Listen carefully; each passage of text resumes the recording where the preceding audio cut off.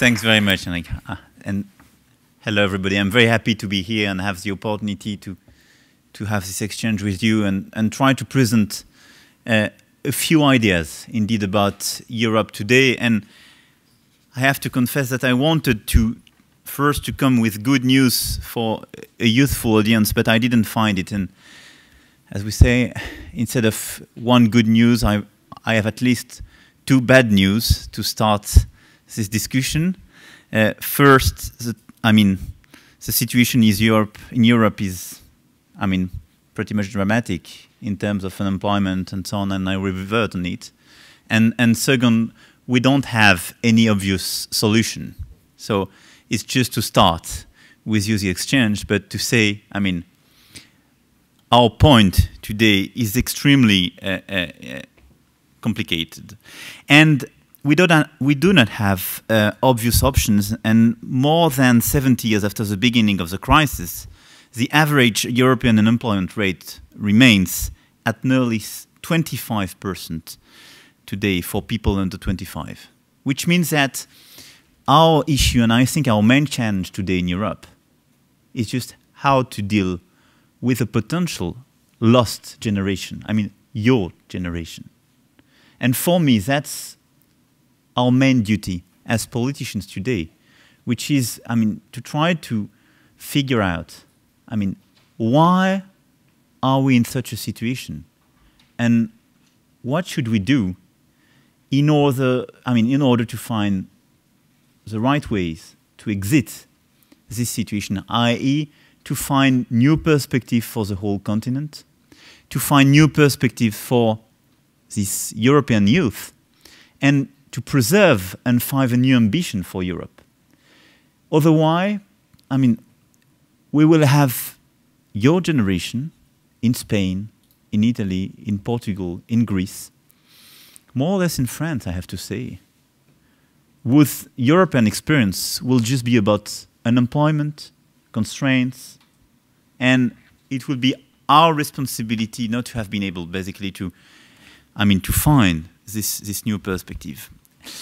And like most of the rest of the globe, the euro area indeed hasn't suffered one but two crises during the recent period. First, the 2008 crisis, the so-called financial crisis, and I don't want to revert on it, you perfectly know everything about that, and a specific euro crisis between 2009 and 2012, largely a sovereign debt crisis, during which basically we destroyed our output, we weakened our economic potential durably, and our challenge today is how to avert a form of a secular stagnation, to quote one great American economist, and how to end the current lesser depression.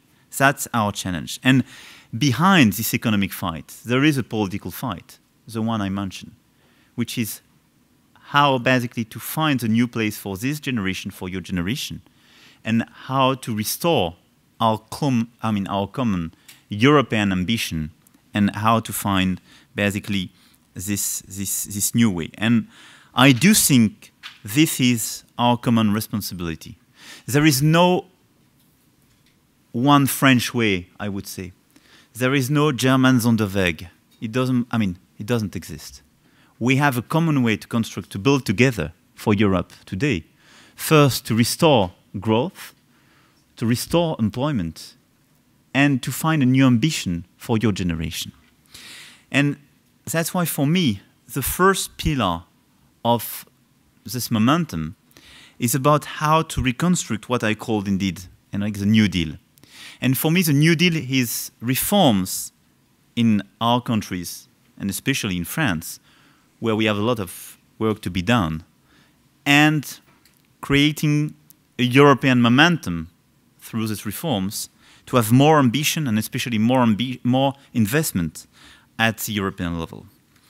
I see two sets of responses in the short term to restore growth and rebuild a form of affectio societatis between member states, which is precisely to manage basically to bridge the gap between North and South, between creditors and debtors, because today we have to deal with this lack of growth, but with this lack of trust between a lot of member states. And I have to say, sometimes even between France and Germany, because sometimes there is a lack of trust to say, are you sure you want to reform, guys? And on the other side, are you sure you want to invest? And I think what we have to do is a sort of a progressive common approach. We have to trigger this approach as French people because we didn't reform 10 years ago.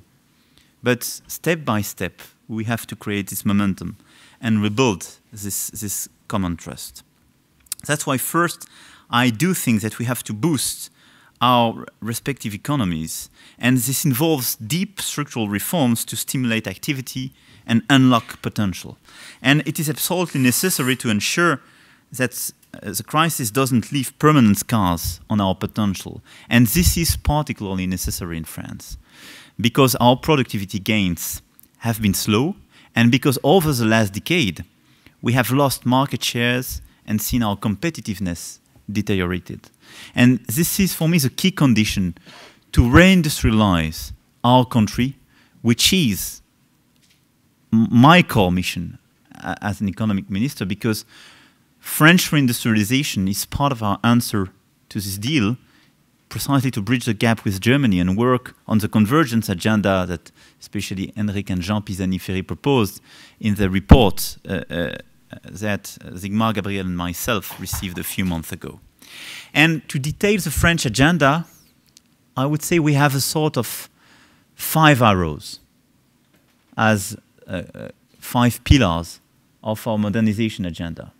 The first one is cost competitiveness, because we had very low margins for our corporates and lack of competitiveness, and this cost competitiveness approach is precisely the one we addressed through the tax credit decided in 2012, and now the responsibility pact implemented last year and de facto implemented from beginning of this year.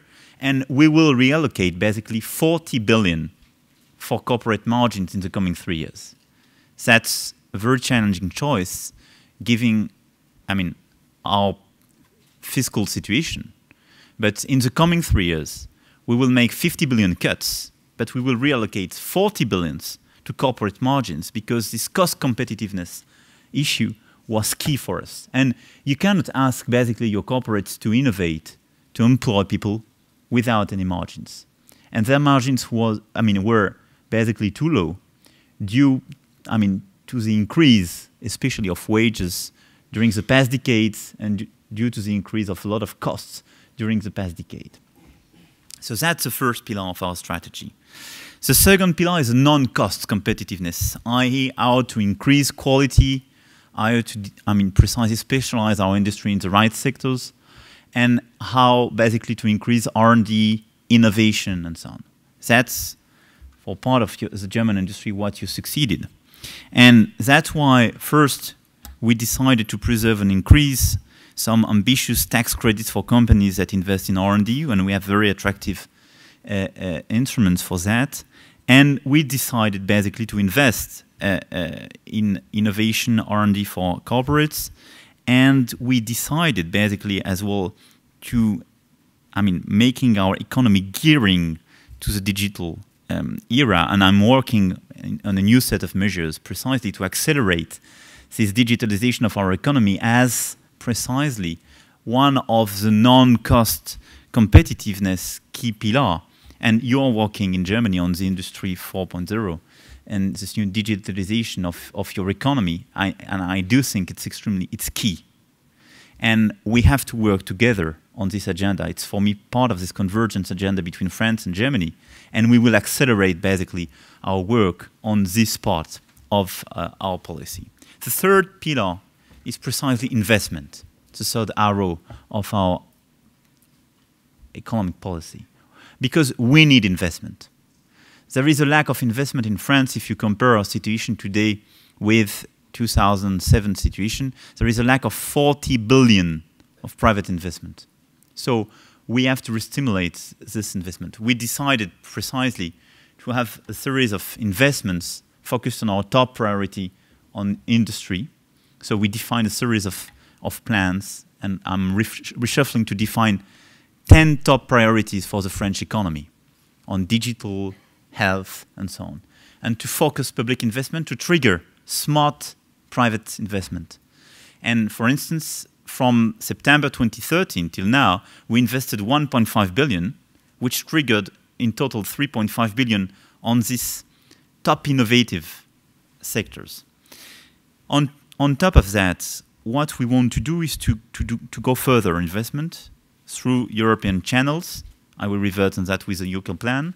But on the public and private side, we do need in France to stimulate investment, and we will announce in the coming weeks and months a series of measures precisely to go further and stimulate investment, because that's key at this moment precisely to recover and invest, especially on the productive sector. Third top priority, third arrow of our economic strategy is goods and services market and reforms in this market. It's how to unlock the economy, how to open certain sectors which were till now captured by some players or overprotected from, globalization, innovation, and so on. So that's, the law we are passing at the Parliament, and that's exactly our purpose. We basically tackled the transport sector, professional services sector, the energy sector. A series of sectors where in France till now you had a sort of overprotection. You had a sort of capture by insiders. And when you unlock these markets, first, it creates innovation. Second, it increases your competitiveness more largely. But third, it's much more fair because you open the door to newcomers, to outsiders. And it means that this sector is not just captured by insiders. The 2 to 3 ones, which, we were already there and working basically with the existing interests. So this modernization of our goods and services market is absolutely key for growth, but as well for our political willingness to reform the country. And the fifth arrow is about labor market. And for me, that's exactly the same philosophy. In France, we have a very protective labor market. We don't have the same social consensus as in Germany.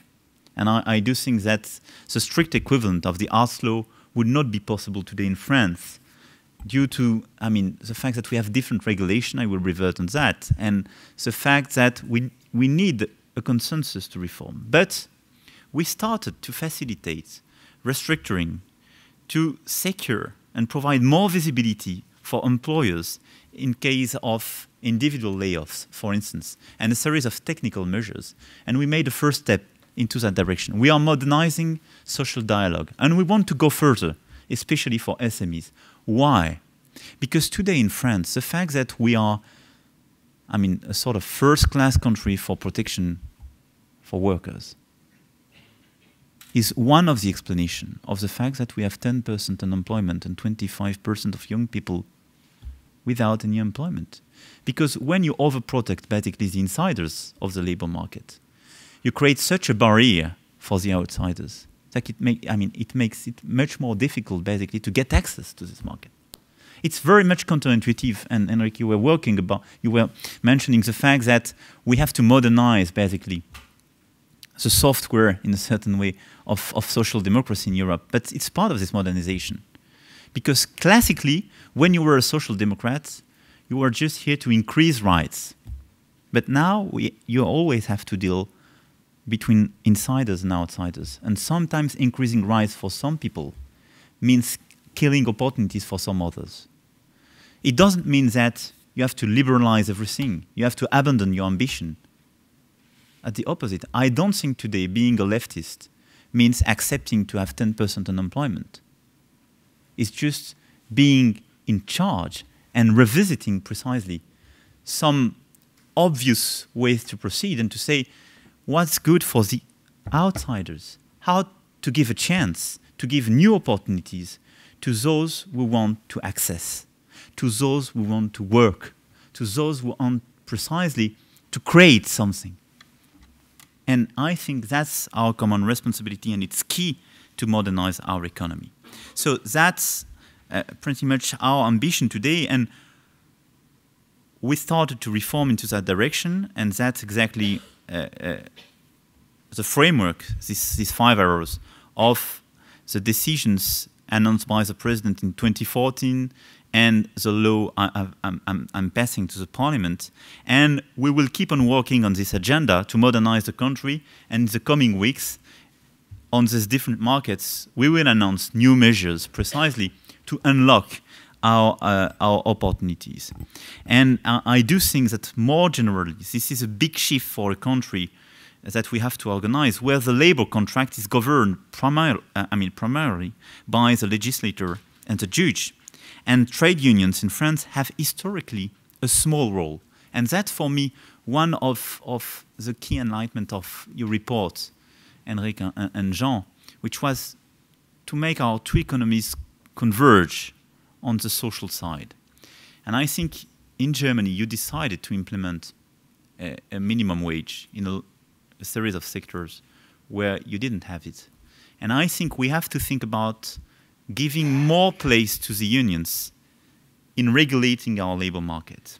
We need precisely to reshuffle our organization and be much more inspired by the German ones in order precisely to decrease the pressure at the top level, because the law is not today adapted to define everything about the functioning of the labor market, to define everything about precisely contracts for people, working hours, and so on. And we do have precisely to give more place to the negotiations between unions.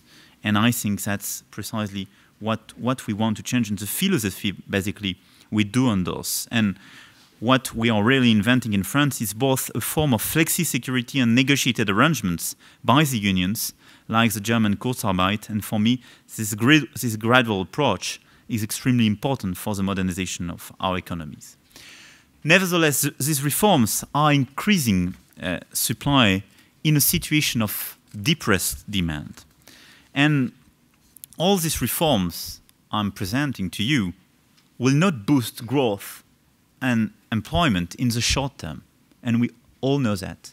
And I have to say, you experienced that 10 years ago. So being reformist today could be a killer from an economic and a political point of view, because on the short term, you don't have the positive outcomes, both from an economic and a political point of view. That's why I do think about, the relevance of this New Deal, which is in the same time we reform, we do need basically to be accompanied by an investment stimulus, which is first extremely adapted to our situation at the European level. And second, very smart from a political point of view, because you need a positive news flow when you implement such reforms.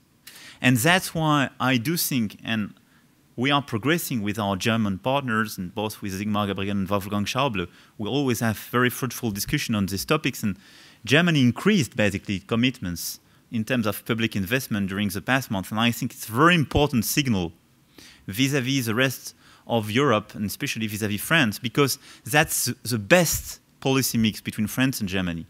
For France, precisely to make cuts and reduce public expenditure, for Germany to invest, and to make it pari passu, progressively together.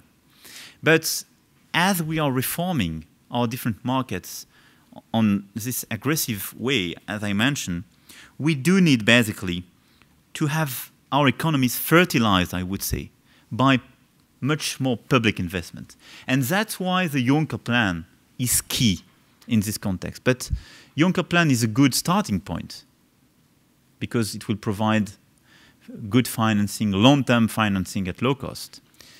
It will provide, and we will push for that, a corporate venture vehicle for our startups, our corporates in Europe, and we push to create such a vehicle on the basis of the Juncker Plan with a few billion euro of equity components. But we do need more, because we need an equity component, because today the macroeconomic impact of the Juncker Plan is definitely insufficient in comparison with the lack of public and private investment at the aggregated level for Europe. There is a lag between 600 billion and 1 trillion euro in total for European Union.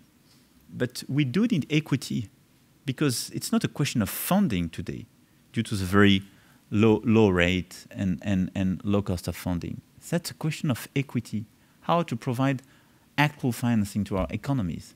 And we need to be much more ambitious at the European level. I mean, we need precisely, through this New Deal, to have the demand component of our policy to push this growth, which means we do need a common ambitious investment package with a common equity.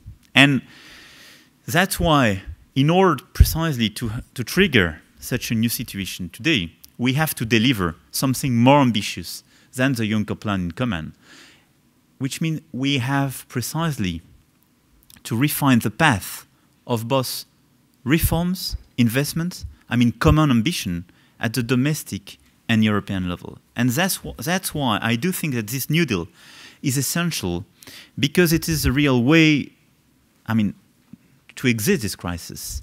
And it is also the only way to change Europe into good news, not only a set of rules.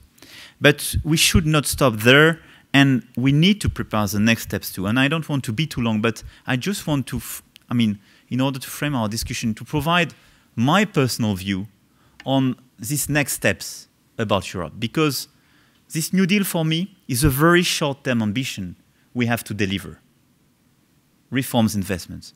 But that's our duty in the coming month. But now we need first to rebuild the euro, and second to restore our single market. And for me, that's the core ambition of the coming semesters, both for France and Germany.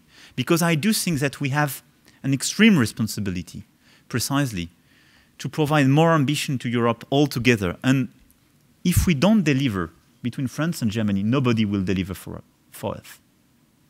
And, I mean, you can notice that. It's not the Commission who will propose something for you. We have to do so. So first, for me, we have to rebuild the euro. It is sometimes forgotten that the euro was not only created as an economic project designed to strengthen economic integration and shelter the euro area from global monetary and economic instability, but I mean, it was much more than that. It was also a political project that, I mean, hoped to allow Europe to wait on globalization, to help reunite us after the fall of the Berlin Wall, and uphold Europe's distinct social and economic model. And we failed. We failed into this common political initial ambition, because the first decade of the Eurozone was a history of divergence. So we have to rebuild the euro. I mean, we have to create the new ambition to make our economies, our societies, converge altogether. And I do think that the euro architecture, as per the Maastricht Treaty, has showed its failings during the crisis. And in part because Maastricht was the result of a European compromise filled with constructive ambiguity about the fundamental nature of the monetary union. But we have to do much more. And I think we experienced basically the fact that this euro area was incomplete during this crisis. I think with the banking union, we provided the first answer, but it's very insufficient. And today, the key question for us is how will we trigger the next step altogether? I hope without the new crisis. And in reality, it is the responsibility of France and Germany to kickstart this debate again. That's the debate we have with Sigmar Gabriel and Wolfgang Schäuble. And I think this dialogue, for me, is extremely important. And we were all together, four of us, with Michel Sapin, Sigmar Gabriel, Wolfgang Schäuble, and I do think it's very much important. But I think you have a very important place in this debate. I mean, young people have to provide ideas, ambitions. You have to put pressure on politicians to do so. Business people have to do the same, and I know that, I mean, we can see a lot of recent initiatives into the direction. I mean, the Cluny Group is extremely important, and you have business people from both sides pushing for more integration, and I think we have to favor this kind of initiatives because that's how to make corporate society economies to converge into that direction. But I see a few fundamental questions that we need to answer to make progress. First, Eurozone versus European Union. That's the first dilemma. That's a critical question. First, because that's always a key question for our leaders when they want to meet. Should we meet in Eurozone format or European Union? They always meet in European Union because as soon as you start trying to figure out how you will organize yourself for a Eurozone format, you say, I will have an issue with Poland, perhaps with the UK, and so on. So you have a lot of philosophical questions. But at the end of the day, we share something altogether. I mean, in 2011, we were together, I mean, at the verge of dying because of the euro. So we have something together. There is no shame, basically, to meet all together precisely to treat our questions. So, as you probably understand, my vision is that we should not be afraid of a two-speed or a multi-speed Europe. And I think we have to stop with fake philosophical questions about how to deal with EU. I mean, EU is there. We have European Union. It's fine. We will progress. We are in a certain way in a digesting phase of European Union at 28. We have to simplify a lot of things. We have to make it much more, to make them much more pragmatic. But if we want to progress, if we want more integration, let's go at least at the Eurozone level, at the European Monetary Union level, and let's try something all together. So I do believe in the two-speed or multi-speed Europe, and this is already the case with the Eurozone or the banking union. And the failure of the constitutional treaty has frozen this debate in Europe, and maybe more so in France, I have to confess, because it was a divisive experience, and it was 10 years ago. But, I mean, your generation, my generation of political leaders cannot accept to be blocked because of a decision 10 years ago. Our common responsibility today, right after crisis, and in a certain way, during this generational crisis, is precisely to decide to go further, to do something more, to integrate. So we have to do so. And because we have to exist the current crisis, we need to provide perspective to our people, and especially young people. And that's, for me, the essence of this ambition: deepen the EU with a new initiative on the single market DNA, and reinforce the Eurozone with new tools such as a budget or a coordinated unemployment insurance. We need new tools, new very ambitious common programs. And for me, common budget, coordinated unemployment insurance are two very important items for this Eurozone. The second key dilemma is about rules versus institutions. We always have this debate, especially between Germans and French, who are big specialists about that. We spent years to debate about potential contracts between countries and so on. It doesn't fly. And my short experience about what works and what doesn't work in Europe is that when you have institutions with clear prerogatives, it works. Look at the ECB. Look at banking supervision with the SSM and so on. I mean, it works.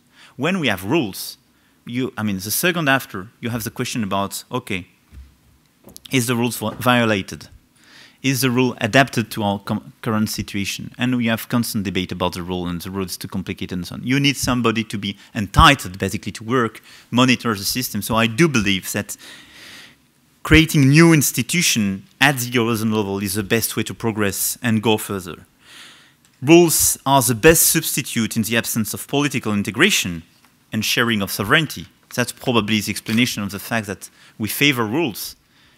But if we want to face a situation and go further altogether, the spread of rules in the governance of the euro betrays a lack of trust between member states, if you want my deep feeling. And the lack of trust between, member states vis-à-vis the European Commission. And trust is the asset we lack most. We need trust. So we need precisely to accept some sovereignty transfers to, give the poor, a democratic poor, so with with the appropriate check and balances to institutions precisely to lead this new integration. The third dilemma is about the executive power. Who could trigger such an initiative? Commission versus intergovernmentalism, which is a big question we have between France and Germany, and a key question for a reformed European monetary union is who exercises political discretion in a certain way. And it is essential that we set in motion a new institutional setup where the Commission will be politically responsible and democratically accountable. Because when I look at our recent experience, we constantly favor intergovernmental approach, which is, I mean, the best evidence of the lack of trust vis-à-vis the Commission. But it doesn't function, I mean, it functions precisely to solve some issues during crisis. But that's not the best answer to construct something new, because that's impossible to find a permanent compromises between all of us for common interests. And it was the original role of the Commission, not to make the nitty-gritty instead of the member states and to explain one government, you should reform like that, or much more like that, or to refresh basically your guidance every 3 months. I mean, that's not the historical role of the Commission. The role of the Commission is precisely to be in charge of European common interests. I mean, it's much more complicated, but that's what we need. And that's what we need as well at the Eurozone level with the appropriate democratic regulation, because that's the best way to progress. And these are the fundamental political questions about the future of the euro. The rest is either technical or financial and should come second. But I do think that between France and Germany, we are first to face this issue if we want to progress at the Eurozone level. The second key point, and I will finish with that, is how to restore our single market. The history of the past 20 years has also showed the political and practical limits to expanding, of trying to expand and deepen this precisely single market in all aspects. I think it will not fly if we want a new step forward for single market in all areas. But I propose a more focused and pragmatic approach, focused on energy, on the digital economy especially, where I think we can build a consensus to go further, but to have a common agenda at 28, precisely to deepen the single market, because it's efficient, it makes sense from a political point of view, and that's the best way to progress all together.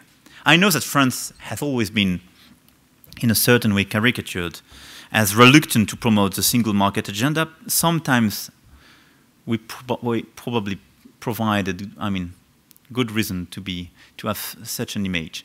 But at the end of the day, I can tell you that I'm totally ready to endorse such a step forward. But if it's a pragmatic approach, if it makes sense, if you can explain people, it will create new rights for you. Look at it, it's good for you. Not from an ideological point of view. Otherwise, it doesn't make sense. We need to be clear about what this entails. We keep a very Jacques Delors outlook on the single market. The single market is about liberalization, but also regulating this market. And to the extent possible, this involves creation and centralized authorities to do so. And finally, an integrated market does create agglomeration effects that may require solidarity. And this convergence is, for me, a fundamental European premise that we cannot abandon. Otherwise, countries will turn their back to the euro, to the single market, and then to Europe. And this was a great deal of the Delors era. And I couldn't put it in better words than Jacques Delors himself when he said, competition that stimulates, cooperation that strengthens, and solidarity that unites. And I think that's the three pillars of this ambition. And just in order to conclude this lecture, I've just tried to explain that we all need more Europe to exit this crisis. We have a first step in the coming month to deliver with reforms and investment. France has a big responsibility because we have to reform right now, and we don't have to stop, because Germany was waiting for us. But in the same time, we have to progress at the same pace, and nobody has basically to pay, and especially your generation should not pay the lack of trust due to the past generation and all the past mistakes. It would be a big a big failure. And we need to open right now this new era, these new ambitions. We have to define altogether this new ambition, and I try to frame this discussion, because we need perspective in this situation. Because what we need is to rebuild this common culture, the shared experience, and finally a polity. I mean, what we need is to create an actual political community with this new attachment basically to common convergence, common projects. I mean, those who created Europe had this common ambition due to, I mean, precisely their common experience after war. I think that our generation has a new ambition because we've experienced this crisis. And Europe, potentially, is almost finished. I think there is a big risk today. There is a big risk. Because when you see populists basically raising in a lot of countries, when you see sometimes a third or half of a generation without jobs in a lot of countries, Europe is at risk. And when Europe is at risk, the only way to answer is to go further, to make one step further, together. I think that's a unique answer. Thanks for your attention.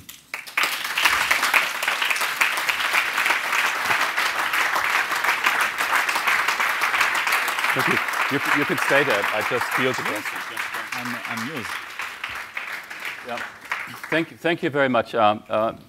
We now open it up for question and answer period. The minister has kindly agreed to entertain a few questions. What we'll do is, since we're quite a large number of people in the room, we start on, from my side perspective, on the right, and we then move to the left to make sure that we get enough questions in, and we take them in groups of 3, and I ask you to be brief and say who you are, and preferably you say that you're a student at a Hertie School. Before we have the first question, I have to share a little story with you. It's about a year ago when we started having a conversation here from the Hertie School with you in Paris, and we thought, in fact, Hendrik suggested this. Well, we know we have the Jacques Delors Institute, and we have Jean Pisani-Fury. We have a very strong, the beginning of a very strong intellectual bridge to Paris, and it's working, and we are thinking new thoughts. We are producing interesting reports, and there is this person, Emmanuel Macron. You may want to talk to him. He may be interested, and what I had in mind is, can we have somebody from Paris come to the Hertie School and do a bit of teaching, but primarily engage in an intellectual exercise of moving the European agenda forward, and let's then link it perhaps with London. That was the idea, and we had a meeting scheduled at your office, and 2 days before I was to arrive with a very attractive package from the Hertie School, you accepted your current position. But I think we just could not compete, right, with that. So we're doubly delighted to have you here today. So let's take a few questions, and I'm looking to that side of the room. Yes, please. There are microphones that will be brought around. Yeah. Astrid Williams, regrettably not a student of the Hertie School, but I'm sure I'm surrounded by luminaries. Mr. Macron, thank you very much for a very interesting lecture. You started out by outlining eloquently the reforms that are needed in your own country. And I'd be interested to learn what you think the outcome, or what potential outcomes of the recent elections might have in terms of your ability to push through the reforms, in fact, even within your own party, because I believe the left wing of the left of centre government may feel some discomfort at some of the reforms you're proposing. Thank you. Let's take the next question. Yeah, it's in the back of the room, and there's the lady. Yeah, if you could stand up so they can identify you easily. Thank you. Thank you. My name is Regula Hess, and I'm a student of the Hertie School. Right, yeah, that's it. Yeah. So my question to you is, you spoke a lot about solidarity that we need in Europe. And you also mean, I think, financial solidarity. And so I'm just doing a thesis about financial solidarity in Europe, and I spoke to a lot of politicians in France and in Germany. And in Germany, I heard a lot of, well, solidarity proposed by the French is just a means to get our money. And so the question I'd like to ask you is, like, what do you tell German politicians and also the German voters that we need solidarity, and what are the benefits for them? Thank you. And one more question. There's almost right next to you there. Yeah. There you go. Hi, my name is Hector. I'm also an MPP student. I also would like for you to elaborate. I'm very interested in this idea you said about changing the software of the center-left politicians, and you as a practitioner at the big leagues, I would like you to elaborate a little bit more, since you were discussing this soft governance, so to say it, I get the sense, bilateral agreements with Germany mostly. So are you intending to mean that this new social democracy solidarity is also through a shared or extended sovereign, well, not development, but like handing to Europe level? Or in more concrete terms, how do you intend to substantiate this new discourse for certain center-left parties? Thank you. So let's have these three questions, and if you thanks very much. Thank you. As for the outcomes of the recent elections, for me, you have three lessons. The first one is that that's a victory from the extremists, and especially the Front National in France. And even if they didn't win any local authority after this election, they increased, when you look at the polls, basically their position. And I think the Prime Minister and the President were right, basically, to be extremely serious and clear about the fact that the first attempt for this election was to block them.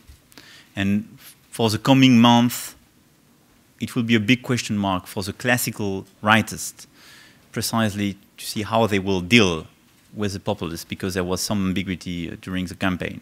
But the first key outcome of this election is the Front National and the fact that now they have local roots, which will change a lot of things. The second lesson from this election is that basically, the classical rightists won this election. They have more than 60 departments and local authorities. And how to understand this victory for us as a government? That's the local election, first point. Second, I didn't see basically any signal about you should go to the left, because the more leftist people basically lost completely their local election. They were beaten. And I didn't see any specific factor when they oppose themselves to their government and their own majority. So there is no signal that we should go to the left as a reaction to this election. And when I look at the past comparable elections, we are in a situation of a government with 10% unemployment. And that's, for me, the lack of results is the main explanation of the national component of the election. That's first a local election, but if you want basically to have a national explanation, it's just about the lack of results at this point of time. So for me, the answer is much more about efficiency of our policy than providing any signal to the leftists, because the leftists basically didn't succeed during this campaign, and people didn't convey the signal that they want more leftist or a more leftist policy. And the third point is that we lost a lot of battles due to the division on the left. And the third lesson of this campaign is that we have to gather all the leftists. And if you combine my second and my third lesson, you should not gather them by making compromise which could jeopardize the efficiency of your policy. You have to work to accelerate on reforms in order to deliver and to have results before 2017. That's perhaps I'm straightforward, but that's a key explanation for me. That's a key explanation, it's a key rational explanation. And if you accept basically to make extremely complicated argumentation as a reaction to that, I think you don't get what French people have in mind. And you know, French people, they want jobs. They want to have a better life. They don't want symbolical approach of what left should be or could be, and I will revert on that with a third question. As for your question about solidarity, that's a big question mark. I mean, it was one of the key fundamental questions of banking union, because in banking union, through the banking union structure, basically, we de-risked the Eurozone. Thanks to more control, we decided precisely to put all the control of the bank at the central level, at the European level with the ECB, or a proper regulator. But in the same time, we accepted to have solidarity and financial solidarity between banks themselves with a private backstop, but in last resort between government, because we have a common public backstop. So you have the first step of a sort of solidarity. During crisis, with the European Fund and the use for Portugal, we had a common solidarity. So the big question is, if we want to put more solidarity on the table, how to do and how to deliver? I think first, it's always a sort of pari passu approach. We decided some solidarity approach during crisis in order not to die. But in peacetime, I would say, it's much more complicated, this kind of decision. That's why I do think that if you don't increase the level of control or the level of reform in key member states, that's why I do think that France could promote this kind of measure. You are not credible. France first has to deliver. We have to reform the country to show we are here, and we can promote this kind of idea. But putting more solidarity in the system means creating a common borrowing capacity at the European level. For me, it was one of the key components of the Juncker plan. We failed that. But it means how to raise money all together. I think it will be very complicated at 28. But when I spoke about a Eurozone approach, I do think that we should look at a common borrowing capacity. We should look at a common budget at the Eurozone level, which means it's not solidarity without constraints. And that's why I revert to my second dilemma, rules versus institution. You have a first way to articulate solidarity, which is to say, we will create solidarity with constraints, the sort of contracts we can think about. It doesn't fly, because you will put money on the table if basically the government complied with X criteria. You will create a bureaucracy, at least. I don't think you will create growth. But if you say, I have a sort of common body in charge of this budget, okay? I accept a solidarity approach. They will be in charge of our common house at the Eurozone area level. They should be responsible in front of a parliamentary body we have to think about. But this body in charge of the budget will have to deal with this solidarity. But it will decide in light of the responsibility of each member state's regions. So you need a proper regulation, but much more through an institution than through rules, according to me. But that's the two ways to articulate your solidarity.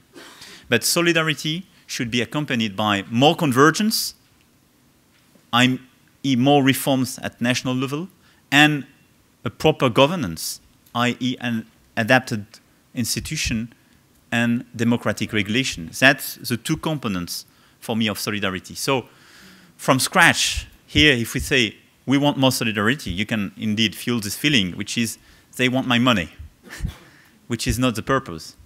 If you don't create the proper governance and the proper conditions, it doesn't fly. But we should not create too much complexity to make it fly in the same time. As for the social democrat, the sort of software for new social democrats, and how basically to create this momentum, I would see I mean, at least 3 items to be enlightened today in our discussion. First, I think you have to think about these 2 notions about fairness and efficiency. Fairness, when you are a social democrat, is not just about giving more formal rights to people, more formal protection from the government. Is how to provide more opportunities, more rights to access in real time, in real terms. So that's why we have basically to revisit the complexity of our rules, of our organization. Sometimes you have to revisit the rights of your insiders precisely to reopen, to unlock some situation. And simplification, unlocking agenda are part of this new social democrat approach, because that's the best way basically to deal with adapted safety net and market. And I refuse basically this dilemma between pure liberalism, absence of rules and so on, and over-constraining governments. Because today, in our situation, even with an over-constraining government, you don't protect properly young people, poor people, and so on, because you kill a lot of opportunities for them. And in a lot of situations, they do prefer to have opportunities than subsidies. So you have to preserve your safety nets, but by unlocking a lot of situations precisely to create new opportunities. The second key point of this new social democrat DNA is about Europe. We have basically to endorse our European attachment. Europe was no more part of our DNA. I mean, during the past decade, which was a big mistake. Because Europe is precisely about how to articulate rule and solidarity, but it's how to promote a common model we have together. And when you have a discussion, I mean, you can feel a lot of convergence with an American, for instance. But you see the difference between a German and American when you are French. You don't have the same social approach. You don't have the same sensitivity. We don't have the same common history. So this continent has something to tell to globalization. We have some common values. And these values, in order to be precisely promoted, need a common body, a common ambition, a common initiative. It's part of the social democrat area. It's part of the social democrat ambition. Because I do think that social democracy is one of the key political components of European history. You don't have the equivalent of social democrats in Asia exactly, or in America or in Africa. I mean, it's due to our past history. And if we wanted to, not just to survive, but to succeed in globalization, and to find the proper way precisely to win in globalization, you need social democracy at the European level. And the third point is about the proper regulation and the adapted governance. More in Europe through this institution and the common ambition, and to redefine the national level, and to find the proper governance at the local level. That's why I do think about devolution of power. Not to block everything or to say the government doesn't want to take part of its responsibility. But at least on the social side, we have to think about such an agenda. Because we need adaptability. And adaptability is sort of permanent compromise, which is part of our DNA. And this permanent compromise is built on a common framework which has to be defined through the law and debated at the national level. But after that, you have to accept a sort of devolution to the social partners, to the unions, to local players, because they know much better than yourself how to deal with reality, their own constraints, and so on. So we need a big debate on how to protect and to adapt through this proper regulation. I think it's not a complete answer to your question, which was very much ambitious, but I think that's 3 first starting points of such a reflection. Thank you. I'm conscious of the time, and I also know that you have interviews lined up, but would it be okay if we take two more questions? And then I have a proposal to make, because Hendrik gave such an excellent introductory set of comments. Why don't we ask him to come back and reflect on what you have said? And I'm sure he would agree to that, and he can then join us Yeah, but let's have two questions. Anaël and Mostov. Anaël, you first. Yeah. Yes, thank you, Monsieur Macron. My name is Anaël Labinge. I'm working for the Stifterverband, a German business community initiative. You spoke about the convergence agenda between France and Germany. Besides of the minimum wage, which you mentioned, a minimum wage not organized decentrally by the unions, but centrally by the state here. What are concrete initiatives where Germany should adapt French policy ideas? Thank you, Anaël. Sigmar. And the microphone is coming, and I have to apologize to everybody else. No, there's so many, but there's little time. Apologies. Sigmar. Thank you for your speech. You present us a lot of good ideas for the reform program.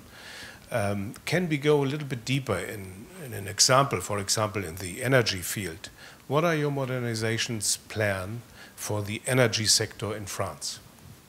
Thank you. Okay. Now, I think minimum wage was indeed the first step toward convergence due to the current situation you had. And in a lot of sectors, I mean, the unbalanced situation was extremely hard, basically, to preserve. And I think you had a social demand on your side for this change. So I think that's the first step. The second way, I mean, we have a big agenda. The second point would be precisely to converge in terms of structuration and amount of this minimum wage together. It's part of the decade or 10 years common agenda. It's something which is not to be set up overnight, but I think it's something which will help precisely to create more mobility on the labor market when you have the same minimum wage at the same level between France and Germany. Second, I do think that on the energy side, I will revert on that, but we have a lot of things to be done and convergence to create between France and Germany, especially on the supply side. In France, we had perhaps a more coordinated approach than in Germany. We were less aggressive on the renewable side, but I think what we did on the supply side was important. On the demand side, we are much more influenced by your pro-entrepreneurs decision, and I think that's another way to converge as well on this sector. On the digital economy as well, I think we have to make our rules converge. I think it's part of this convergence agenda, and some of these rules, which are the best way to deal with a big sensitivity on especially data, is probably to look at the French rules, which are a first starting point, if your question was about what could inspire Germany in France. But I think it's much more how, it's not just to inspire, but it's to find the right balance between sometimes our regulation to precisely make them converge. I think in corporate taxes, which is one of the key ways to make our economies to converge, probably we have to converge to your rate, which is lower. And we have some tax credits. I think that our tax credit for research and development is very good and very attractive. It's something which could inspire Germany, but we should decrease the rate as it is in your country precisely to be more competitive and have a sort of same level playing field between our two economies. That's, for me, first examples of a convergence agenda. As for energy, I think we diverged after Fukushima crisis, due to sudden decision of the German government. And I have to confess that you acted much more aggressively on the renewable side than we did. Now we are much more converging. I think first on energy-intensive companies, my willingness, and especially have a very trustful and efficient dialogue with Sigmar Gabriel, is to converge and to have a common system. It's an important part of your competitiveness package. You did very well in the past. The Commission now is blocking you, and we were very bad on that in the past period because we always favored the consumers, and basically we always had a sort of disadvantage for our corporates. So I think we are converging on that. On the demand side, we have to work on renewables, energy storage, and interconnections. That, for me, is the key pillars of our convergence and our work together. And now, today, we have to face the very concerning situation of our players in the sector because they are very weak due to the current situation. But if we definitely work together on energy storage, interconnection, on specialization of our industries, I mean, I think we should not accelerate too much on renewables without looking at interconnections with Germany. You should perhaps stop with coal plants in order to favor much more gas and perhaps nuclear industry. I mean, it's the best way to work together. It doesn't make sense for us to produce like crazy renewables. You have a lot of renewables. It doesn't make sense for you basically to re-import coal and open coal plants, to kill gas plants, and not to take our nuclear energy. So if I had to make a sort of caricatural resume, I would say that. Thank you. Thank you very much. Solidarity was one of the key terms, convergence. We heard about competition and coordination. Henrik, what do you make of it? You really put me on the spot here. I introduced the minister with three ideas. One was reform, the second one was Europe, the third one was new social democracy. Let me take up each of those three and make one comment. On reform, in the report joint I wrote for you and Sigmar Gabriel, we said, in France we fear lack of boldness, in Germany we fear complacency. I think this afternoon my fear has shifted more towards the German side. The second point is, on Europe, I really like in your speech the dilemmata you put up, especially the one between the Eurozone and the rest of the European Union. The question, and you say we need to rebuild the euro, just keep those words, we need to rebuild the euro. I will keep this is very important. And we need to restore the single market. This is straight talk. And the question is, can we do both at the same time, in particular, with the United Kingdom?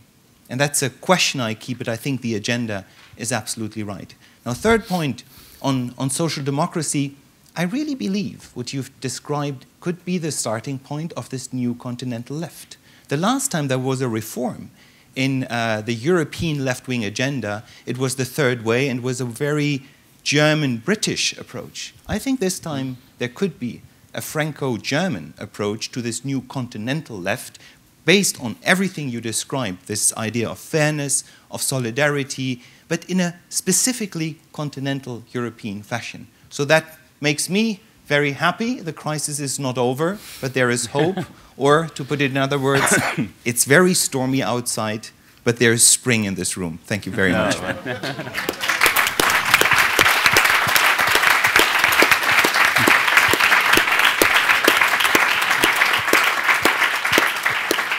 Well, on that note, there's nothing to be added other than to thank you and your team for coming here this afternoon, and hopefully we can see you soon again here at Hertie School. Thank you so much. Thank you. Thank you. Thank you so much.